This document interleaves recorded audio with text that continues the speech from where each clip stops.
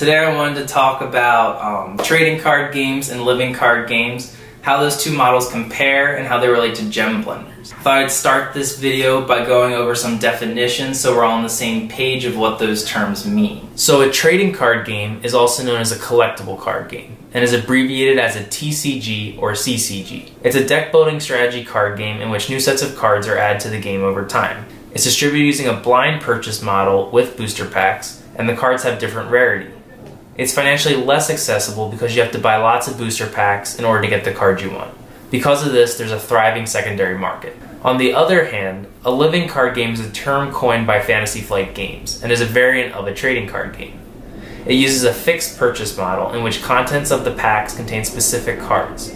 They do not have rarity, and the game is more financially accessible because you know exactly which cards you're receiving. Since I began designing gem blenders, my original intention was always to make it a traditional TCG that uses booster packs. However, I had only ever played the core three trading card games, which are Magic, Pokemon, and Yu-Gi-Oh! Over the past 6 months or so, I've been learning a lot about the card game world and also quotes and pricing. And it turns out the traditional trading card games are very expensive to print. This has to do a lot with booster packs, card sorting, card rarities. All this comes together as a very costly and complex process. This is the opposite of what I want as a Kickstarter creator. I want to keep my prices as low as possible so I can grow the community and make the game as accessible as possible.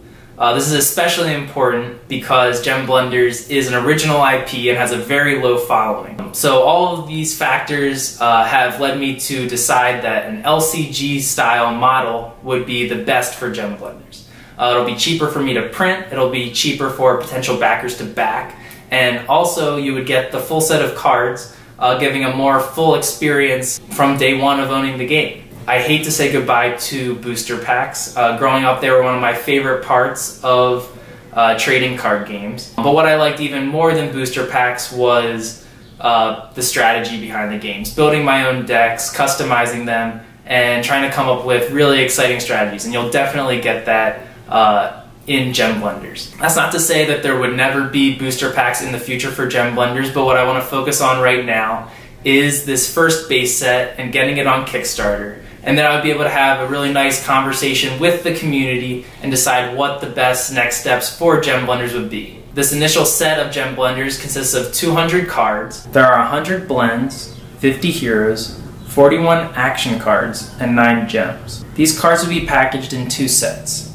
The starter set will contain 2 starter decks, a gem pack consisting of 5 or 6 of every gem type, and then an additional set of high-use cards so you can edit the starter decks.